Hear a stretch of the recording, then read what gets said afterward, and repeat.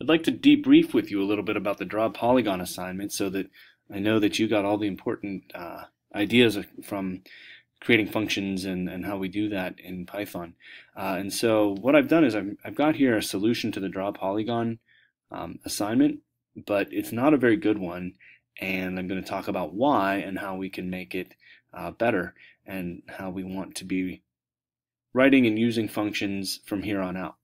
So you can see here I've got my draw polygon function and I've got a loop, and it loops in range sides and then moves the pen forward a length and turns by an angle. And then outside the function I've defined my pen and my window, and then I've asked the user how many sides she wants and what she wants her length to be, and then I calculate the angle before I draw the polygon. And when I run this function, everything seems to be just fine. So I'm going to go ahead and do that just to show that. Got my window, how many sides for my polygon? Let's make it octagon, and I want each side to be 40, and lo and behold, it draws me an octagon with sides 40. So everything looks great. The problem is that my draw polygon function can only draw polygons based on what the user has typed in for sides and length.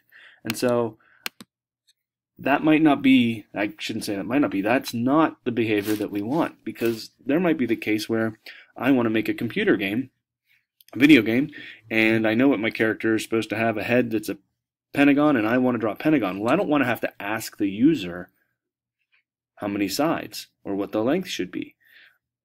I shouldn't depend on these variables that are defined outside of my function. These variables, pen, window, sides, length, and angle, these are what we call global variables. And we call them global variables because they are defined outside of any function. We talk about scope. Okay, so the scope of those variables is global. They are valid anywhere in the function, or excuse me, anywhere in the file, anywhere in the kernel we're running in.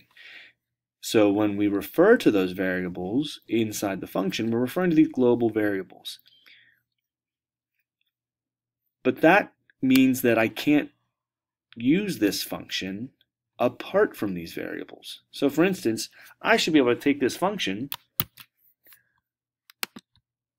cut and paste it into a new file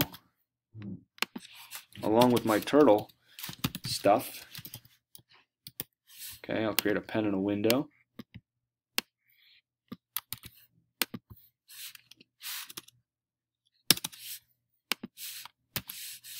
And I should be able to draw a polygon here.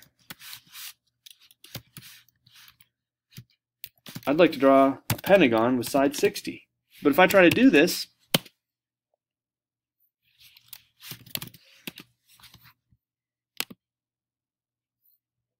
I can't, because it tells me that the draw polygon function doesn't take any arguments, and I gave 2.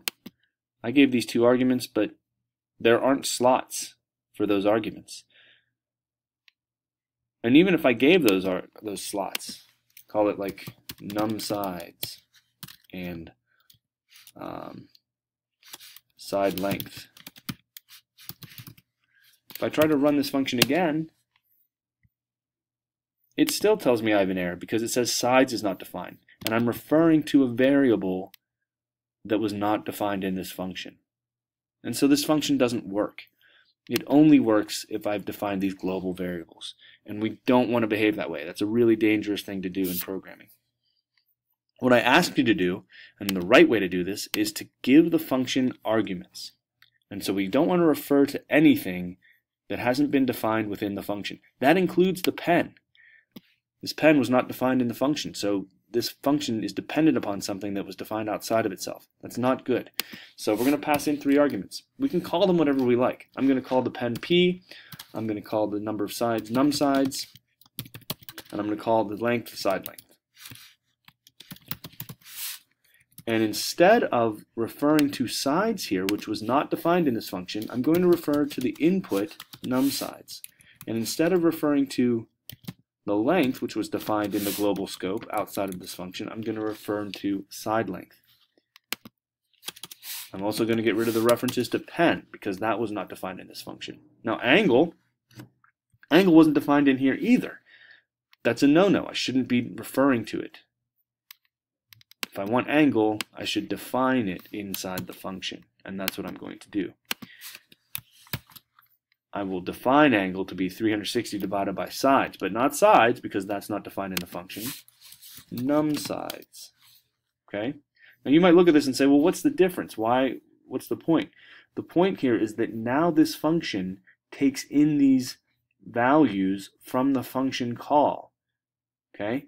And it's not dependent on any particular global variables. I can now pass in these values, the pen, the sides, and the length, and these values will go into these slots. Okay, you can think of these as empty boxes waiting for values. And so they're going to go into those slots, and then those values are going to get used in here. And so this right now will work just the same as it did before. It will ask me how many sides do I want, and I can say 5, and I can say 60, and it will go ahead and draw me a pentagon, right? The thing is, though, now not only can I do that, I can draw another polygon that's not at all dependent on pen, sides, and length. Now I still need a pen, so I'll pass in pen, but I could pass in a different pen if I wanted to. And I could make this a 10-sided figure with sides of 25. And then now I don't even have to use the sides and length variable. This will just plain old draw me, except I still ask the question, 6 and 6. This will now draw me a 10-sided figure with side lengths 25. Okay? Not only that, if I like this function, I can copy it, just the function itself, and I can paste it into a new file. Somebody else wants to use this function, go ahead, put that in there. And now this program, I need a pen, so I'll pass in pen. I'm passing in this pen. I run this, and this program now draws me a pentagon, right, of side length 60. Okay, so it's very important. The key idea in writing functions and designing functions is that we provide all of the information that the function needs in its inputs, in its parameter list, which you see here. And we don't refer to anything not in the parameter list or defined within the function in the function. So no variable that I've referenced in the function comes from anywhere other than the parameter list or something I defined like angle within the function itself.